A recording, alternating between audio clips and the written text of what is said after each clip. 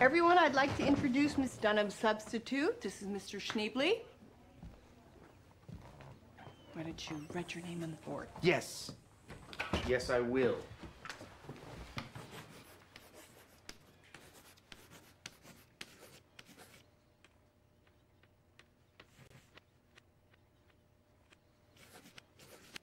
You know what? Why don't you all just call me Mr. S?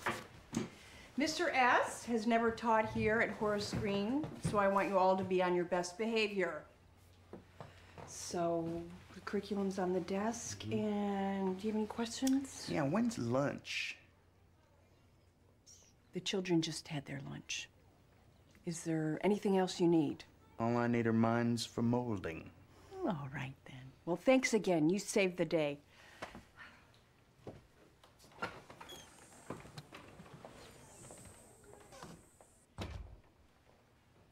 Okay, who's got food in here?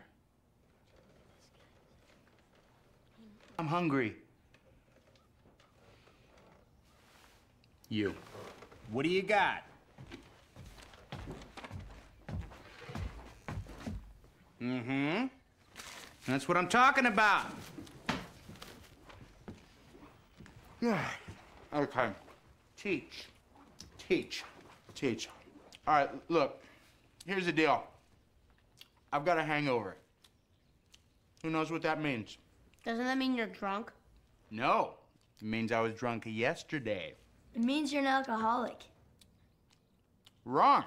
You wouldn't come to work hungover unless you're an alcoholic. Dude, you got a disease. Shut up. Shut up. The point is, y'all can just chill today. We'll start on this crapola tomorrow.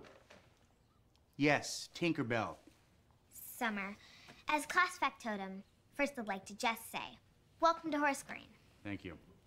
Do you have any questions about our schedule? Because usually now Miss Dunham teaches vocabulary, then gives us a pop quiz. Then she'll split us up into our reading groups. Track B is reading hey. Miss Dumbum ain't your teacher today? I am.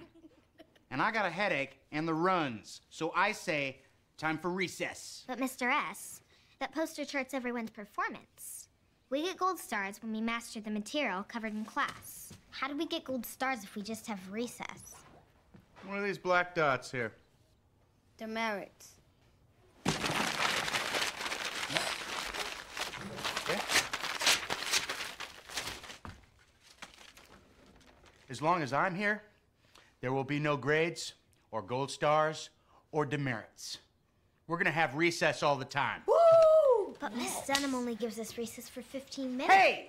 You're not hearing me, girl. I'm in charge now, okay? And I say recess. Go, play, and have fun now.